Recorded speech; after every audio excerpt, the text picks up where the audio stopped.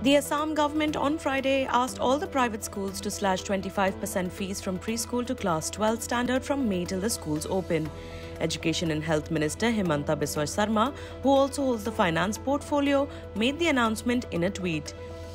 The government order said, in view of the COVID-19 pandemic, the Assam government is compelled to close all the schools and colleges from March 16th, and all the activities were under lockdown from March 23rd. The income of all the citizens of Assam has been badly affected, and they are not in a position to afford payment of school fees till the lockdown period is over.